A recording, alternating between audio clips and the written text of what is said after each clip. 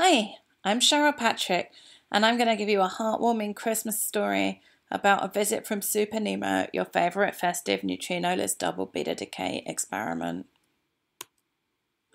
'Tis the week before Christmas. It's nearly the year SuperNEMO's detector begins its career, to observe double beta decays with great care, in the hope we will find no neutrinos are there. But before we get started, are you guys au fait with neutrinoless type double beta decay? Think of regular betas. Imagine a sitch with a nice heavy nucleus, 2 neutron rich. A neutron decays to a proton, expecton, antineutrino, and beta electron.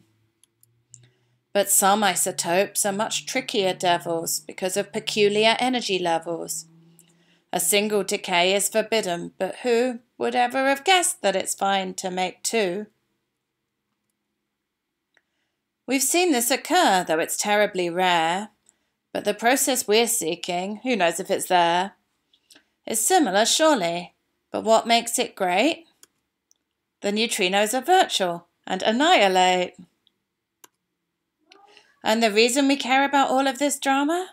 It implies that neutrinos must be Majorana. 2 nu bars can't cancel unless it is true that a nu's a nu bar and a nu bar's a nu. So what's SuperNEMO?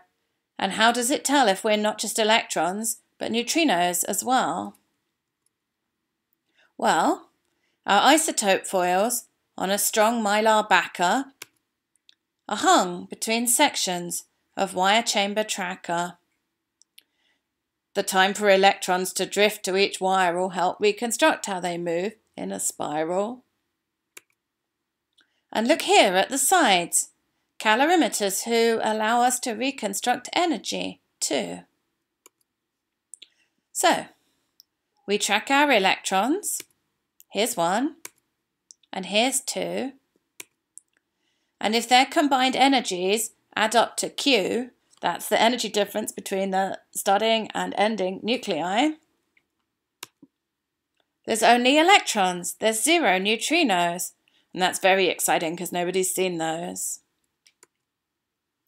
Well, I'm certain that all of you, now I've recited just what we are doing, are very excited.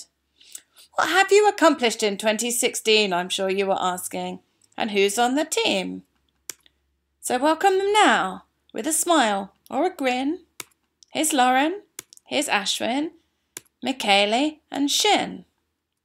Here's Derek, here's Cheryl, and please give a wave to Fang, Anastasia, Ruben and Dave. Our tale starts in the north, amidst tundra and snow. Santa's elves and a robot at work. Ho, ho, ho. They were building cassettes, each with 18 drift cells, and shipping them over to MSSL. And that's how they came under our team's protection. We assembled cassettes into 4 tracker sections. We clipped them in place, even though it was tight. Checked for dust and for breaks with a cool UV light.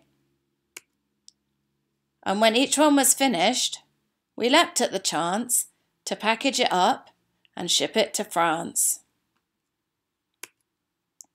And now they've arrived, all 4 of the sections, and under the mountain we've made some connections. C0 and C1, that's 2 of the tracker sections, are coupled, connector callow outside, and that's half a detector. But have we done more? Oh, you bet your asses. We've delivered a system controlling the gases. There's helium mostly, but into the bargain, there's 4% ethanol, 1% argon. There's a Raspberry Pi to deliver the news from the ethanol bubbler, adding the booze, and a sweet user interface letting us measure stuff like the temperature, flow rate, and pressure. And wonder, dear friends, at the progress we've made on reducing the contamination from radon. At radio purity, doing so well, 150 microbecquerel per meter cubed. With the RNCL to increase concentration, we're able to measure a small emanation. So now we've got busy and will be for weeks, beginning commissioning, checking for leaks, validating the software, and getting prepared to start our detector and look at what's there. 2016's been great. 17 will be greater when Santa delivers a sleigh full of data. Merry Christmas from SuperNEMO.